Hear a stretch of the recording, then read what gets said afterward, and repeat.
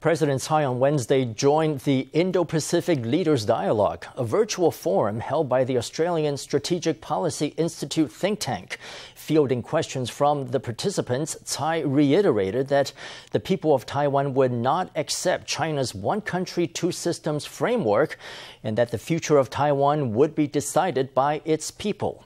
The president also said she hoped Beijing would continue to exercise restraint in the region. She expressed her gratitude to Australia for standing with Taiwan and voiced hope for further collaboration in the future.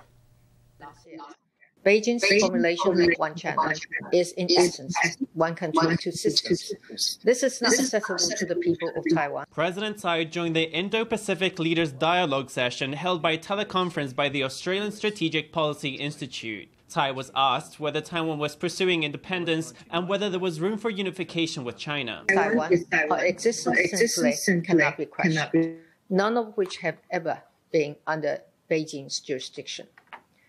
I also want to emphasize that the future of Taiwan is to be decided by the people of Taiwan. I will continue to uphold four principles in terms of cross-strait relations, that is peace, parity, democracy, and dialogue. Tsai said the international community had been closely following China's movements in the region, from the passing of the national security law for Hong Kong to the rise of military activity and provocations in the South China Sea.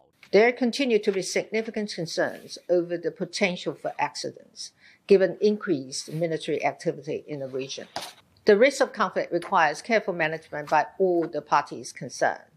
We expect and hope that Beijing will continue to exercise restraint, consistent with their obligations as a major regional power.